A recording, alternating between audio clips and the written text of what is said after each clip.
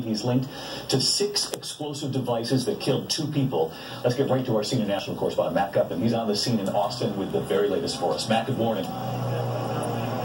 Good morning, David. Still an ongoing and active scene. You can see behind me how many police cruisers are there. There was also an ATF vehicle and a command center from the Austin police. Now, forensics teams are still combing through that bomb site.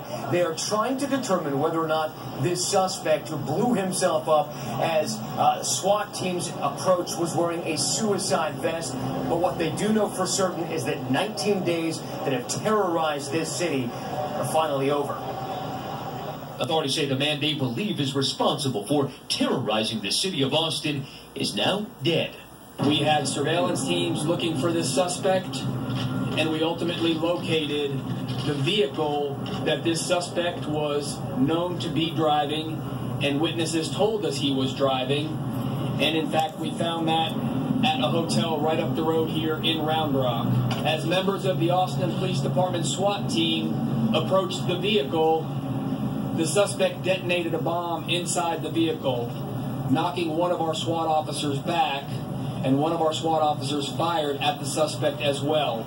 Law enforcement have not named the suspect, but say he is a 24-year-old white male. It was just kind of like a boom. It wasn't very loud, and I didn't even think it was that. They believe he was the only perpetrator, but are asking the community to remain vigilant. Because we don't know where this suspect has spent his last 24 hours, and therefore we still need to remain vigilant to ensure that no other packages or devices have been left through the community. They were able to identify the man with the help of security video from a FedEx retail store in Southwest Austin, where the suspect shipped at least 1 explosive device. The man is believed to be responsible for planting 3 package bombs on doorsteps in residential neighborhoods, killing 2 people.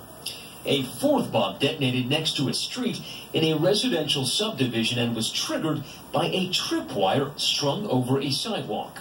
A 5th bomb exploded Tuesday at a FedEx distribution center about an hour south of Austin. A female worker with minor injuries was treated and released. It's in your workplace, and we deliver package on a daily basis, so you never know what might happen. Authorities found a 6th bomb, which did not detonate, at a different FedEx distribution center. That device was actually going through one of the carrier services instead of being hand-delivered. This morning, relief and gratitude in Austin. On behalf of an incredibly thankful community, I just want to say thank you. Now, what is so disturbing is that even though we know this suspect is dead, the bombs that he created may still be in circulation.